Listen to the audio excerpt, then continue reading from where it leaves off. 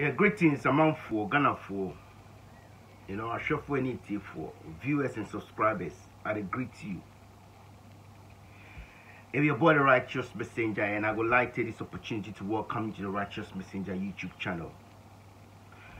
Among for a day here today, it be one article. I see some article for one Facebook group called the Ewe Empire, and this article was written or put together by one John Zibiri,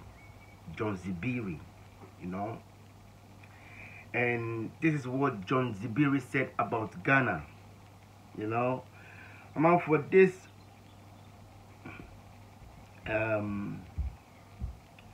article I'm reading right now was posted on 9th May 2020, and we'll close the door.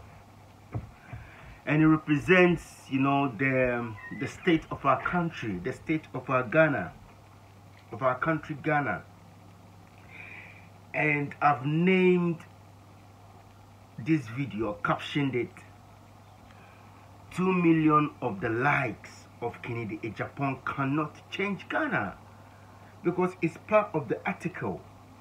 And this video or the article is not typically about Kennedy Agyapong, you understand, but it's about the state of our country as it is now, and the governorship, how the ruling party is destroying the country. For that be why I won't read out this article to you, because this article so much relates to what is happening to our country Ghana, and what I keep hearing, what I keep reading, on the internet, videos that I keep seeing, So without much ado, make us start read the article. It's quite a long article. I don't know if I will do all within the time where I won't make this video last. But if I don't do all within this video, I will do the part 2. But let me start reading the article. What John Zibiri said about Ghana. Yeah. And this John Zibiri said, I worked and lived in Accra for over 20 years. I ran my own private company from 2001 until 2018. 2 million of the likes of Kennedy Agyapong cannot change Ghana. Yeah? Everything is wrong in Ghana. This is what this John Zibiri is saying. Everything is wrong in Ghana. Obviously, someone who has experienced, a different system, a system where the structures are working, where the government cares or takes care of the people in the country. When that person goes to Ghana, they will look at the situation and think, oh, what happened here? But let me continue the article, because I don't think I have much time. So the director won't give you contract except you pay upfront. In Ghana, the banks won't give you loan except you concede a certain percentage. The man supervising the contract won't pass the job except you play ball. You give him bribe. The clerk won't pass your file for payment except you rob his palm, bribe him. The accounts department won't raise your payment voucher or check unless you see them. I can go on and on. The worst thing is that it has become a norm that nobody sees anything wrong with. This bribery and corruption they talk about, which is, eating into our country like a cancer. If you try to stand in their way, you put your life at risk. Those of us, the freedom fighters, where we are against, this cancerous, entity, eating into our country, destroying the systems in our country, we talk this actually, we become targets.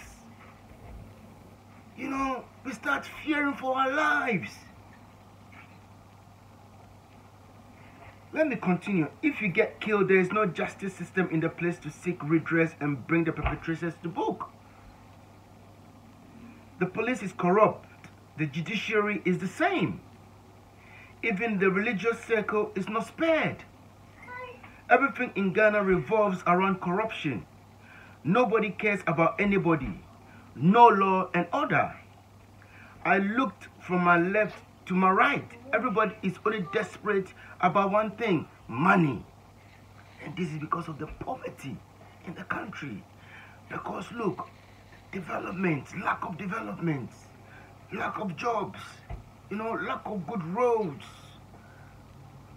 lack of, healthcare facilities. As I go on, I am an electrical engineer with MNSC and Coren, COREN. The system don't care about my qualifications. Distribution and transmission jobs are given to alajis, pastors, friends, and relatives without any basic skills.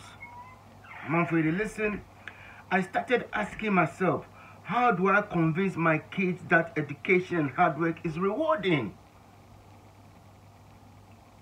This guy is talking that is how do I even say it? You can't bring up kids in Ghana if you want them to be upright citizens who should work hard, go to school, come out and work hard and have a life, comfortable life, good quality life. You can't bring up kids in Ghana and expect them to grow up and be good, responsible citizens. When fools, Agberos, I don't know what that means. Let me read again. When fools, Agberos, and touts are running the country from local government to the presidency. You see, is this what my four sons will also go through? In 2018, I decided I have had enough. I decided I was leaving. I migrated to Australia with my family. Don't put yourself in harm's way for any reason. The problem of Ghana is in the hands of Ghanaians living in Ghana. You understand? Try starting a gate house in your village. Everybody wants to profiteer from it. The bricklayer, the carpenter, the mason, and even your brother who claim to be supervising on your behalf. Charlie, this will be happening to we where we get abroad. Charlie, you're not going to do nothing back home. Charlie, about football, Charlie. And him fade on, Charlie. Make a day my abroad, then have my peace of mind. You want to do something from back home, but Charlie, everybody want to rob you. You go Ghana, you ask the price of something, Charlie, they go talk, it depends. It depends on what? The person buying it. Anyway, I'm on for make a go on. They are corrupt, morally bankrupt, and selfish. Everybody there thinks about himself and nobody is thinking about Ghana. Even the president, they take bribes. I'm on for we get the video. And every time we go hit on this, Nana Akufo-Addo take to bribe, Charlie. The one way we get for video top, that'll be the only one way we go feel, use as evidence. But Charlie, that's a good evidence. Listen, you don't have to be the one to go there to change anything. This is what this John Zibiri is saying. Let those under the hammer start the revolution. I beg you, sorry, I beg, make you hear word. Charlie, with the bang on, they go on about this fix the country campaign, government stop, or MPP ruling, party in Ghana stop fix the country campaign or demonstration. But then look at the crowd that gathered at, an ex MPP member who passed away, his funeral. Look at the crowds that gathered there. That one, their COVID, no, they affect that gathering. But gathering where the people want to just, gather, go out and, air out their grievances to the government. They were stopped in the name of COVID. But when a ruling party member died, look at the tongue, look at the crowd at the funeral. Come on, for you see the corruption they talk about? Let me continue reading. This post is gonna anger a lot of my followers. I'm still gonna post it anyway. Analogy of oppressors and foolish citizens. A case of Ghana citizens and their elected oppressors. During the Soviet dictatorship, so basically this is an analogy that this John Zibiri used to describe the citizens of Ghana. Because I've seen this analogy before. It's by, Stalin was in that analogy and he used a chicken, to show you how, gullible or stupid the people are. Listen, during the Soviet dictatorship of Joseph Stalin, he was a brutal dictator with mind of his own. On one fateful day, Stalin came to Politburo, meeting with a live chicken. Standing in front of the audience, he started to pluck the feathers of the chicken off one by one. The chicken trembled in pain, blood trickling out of its paws. It gave out grievous cries, but Stalin, being a cruel dictator, continued without remorse, plucking the feathers until the chicken was completely naked, after which he threw the chicken on the ground. The naked chicken was staggering in pain. Stalin goes into his pocket, and from his pocket he took out some chicken food and started to throw it at the poor and helpless creature. The poor chicken, in pain, started eating, and Stalin started walking towards his seat. And as he walked away, he kept dropping some feeds on the floor. And the chicken followed him and sat feeding from his feet. Joseph Stalin then turned to to members of his political party leadership. He said, "This chicken represents the people. You must disempower them, brutalize them, beat them up, starve them, and then leave them. If you do this, go into your pocket and give them peanuts. When you are in that helpless and desperate situation, they will blindly follow you for the rest of their life, worshipping you. They will think you are a hero forever. They will forget that you are responsible for their sorrowful situation in the first place." Breathtaking, isn't it? Man, for it all day here, the man they talk these things. Now take a look at the people. Now take a look at all the people some Ghanaians are busy defending on social media. Trinidadians, they talk, fellow citizens will come there, they talk, say, they insult. Charlie, he's frustrated. He doesn't know what to do. Secondly, that's his style of presentation. If you don't like it, don't listen to him. But what he's saying is true.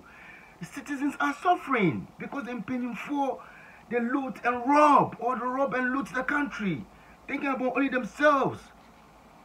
It's all about friends and family now in the country. And if you're not part of that, look, you are left onto your own. Look at the roads. I'm on for Ghanaians kill those who should defend and defend those who they should kill. I'm on for, this thing here, it be very, brain provoking. It's like you have to read this thing and think about it and look at the situation in our country. Pass to all your contacts and let your government know We know what's going on. I'm out for some of the comments. Somebody said, Suleiman Sanaya, seriously? Emmanuel Joe Glawu, real talk. Someone to Nana Kwame Ratifield. These two political parties won't help the youth and development of the country. It's sad you follow them because of tribalism. Sad. You know? I'm for is a powerful article to me, and to be honest, no, what I keep saying, what I keep hearing, what I keep reading, this is exactly what's happening in the country. You know? And I just come to read this article to you. For, please listen to it, share it if you want, you know, like it if you want. For, comment on it if you want. Me, Rychuhss Messenger, Charlie, I do what I will feel do. I always come do these videos to relate to the people, to show that, look, the way our country is being treated and governed is not right. The people, the leadership are not thinking of the people. They're thinking of what they can earn for themselves. Anyway, for I go end for here. If your boy the Rychuhss Messenger way, I can pass through again, and you know. Thanks for viewing the video. I'll see you again in my next video. Peace. Bye bye. I am a boy Ghana.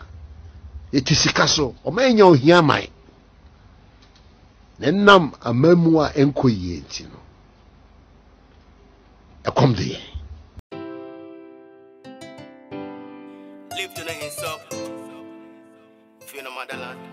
Live to the hands up.